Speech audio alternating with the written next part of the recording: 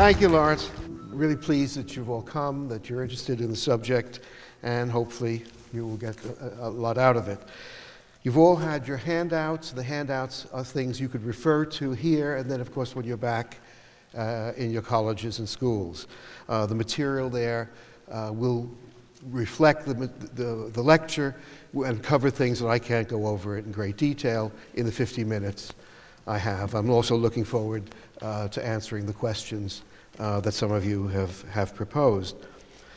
I would like to thank my colleagues at the Alma-Dick Butler Education Trust for their support, and crucially to thank three colleagues from the Alma-Dick Butler Race Relations Resource Center: Sam, who you've already met; Julie Devenold, who you've probably seen and welcomed you; and Emma Britton, who has the power to control the PowerPoint. Their commitment and the imagination and the effort that they've put into this event has just been spectacular, and I'm very grateful for the work that they've done. Now, what I'd like to do today is to take you partly on a roller coaster ride, because as two of your teachers were my students many years ago for their sins, and Emma was one of my students. They'll know that I find it very difficult to take a narrow approach to a specific topic, because I'm constantly trying to say, but you have to know the context. You have to know the context, because if you don't know the context, you wind up with a very narrow interpretation. So I'm going to try to provide the context, as well as to look in detail at the key points of the civil rights movement, and then try to look at what has happened since then and try to conclude about where we wound up. And to do this, I begin with a couple of quotes which I think inform the way I approach the subject. And the first, and I think I'm happy I could be in Britain and I can quote Karl Marx rather than having to make believe it was Harpo who said it, that human beings make their own history, but not under terms and conditions of their own choosing. And that means that we don't focus only on the people at the top. And we don't only focus on the people or the movements that succeed, as if somehow or other the movements that didn't succeed never existed. We'll see for the civil rights struggle that many of the tactics that were adopted successfully in the 1960s had actually originated earlier in American history, but the context, the conditions were not yet ripe. So it wasn't the lack of commitment, it wasn't the lack of courage, it was the context was not right. And secondly, I want to quote from Frederick Douglass, who was an ex-slave and a leader of the abolitionist movement in America, who said that find out just what any people will quietly submit to, and you have the exact measure of the injustice and wrong which will be imposed upon them. And I think these are crucial points to understand, that people resist, people struggle when they can, and how they succeed or not will be identified by looking at these contexts.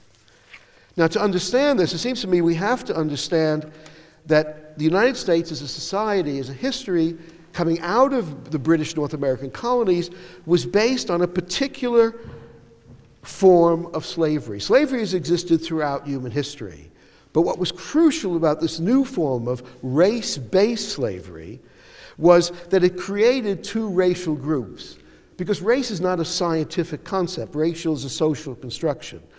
So it created black people who were the fit subjects for enslavement, and it constructed white races as the people who were not to be enslaved, and therefore racially distinct, who would be superior to black people.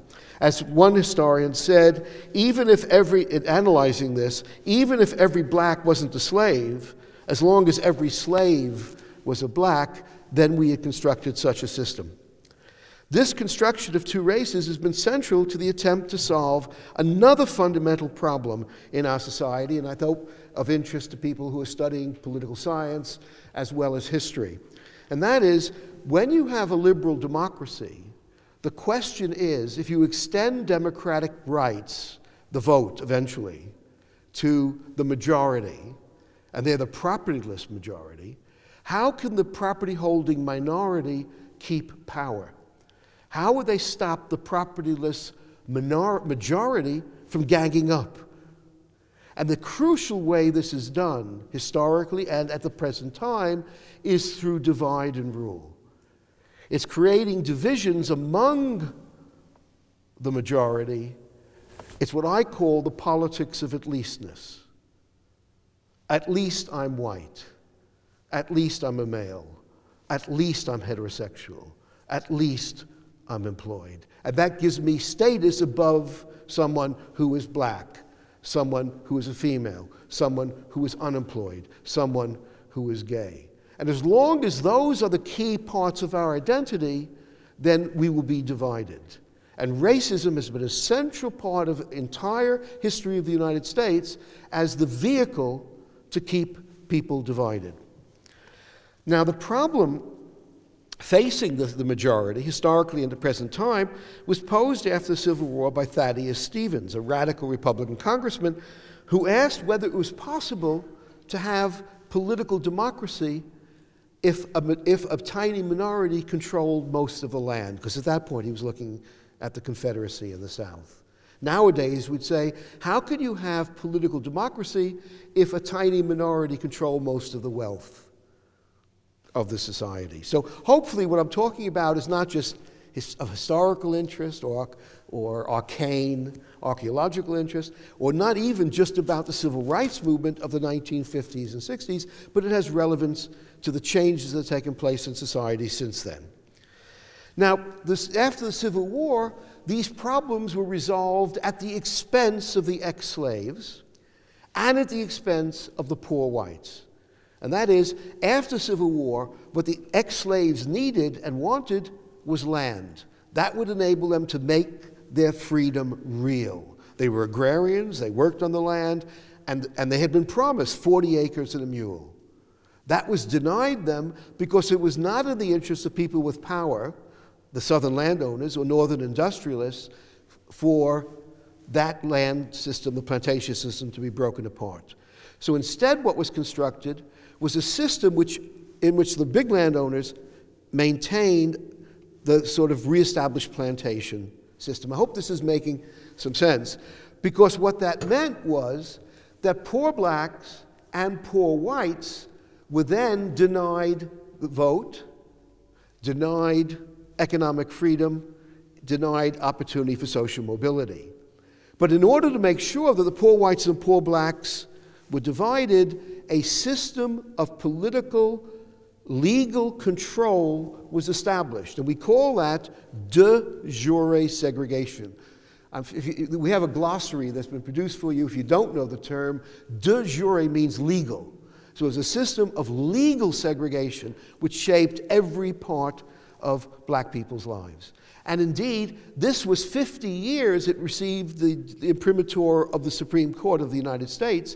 In 1896, the case of Plessy versus Ferguson, established but separate but equal, was a law of the land. Now, this was 50 years before, in South Africa, apartheid became the dominant legal system of that country. So some of you might have read about apartheid and Nelson Mandela and so on. Well, the United States had that system 50 years before South Africa did.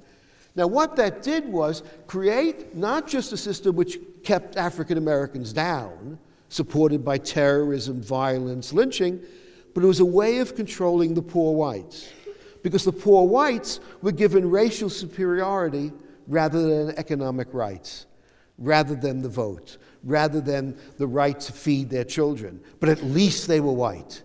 So if they walked down the street and they confronted an African-American man walking, the African-American man had to go in the gutter. And if they stopped to talk, the African man had to take his cap off.